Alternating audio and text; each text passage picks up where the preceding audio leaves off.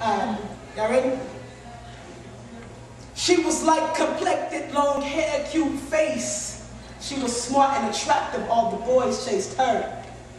She excelled in school and received mad awards. She was my little sister, but I looked up to her. Our room consumed with certificates of achievements with her name on them for my eyes to see. But I was short and obese, always feasting on self-pity.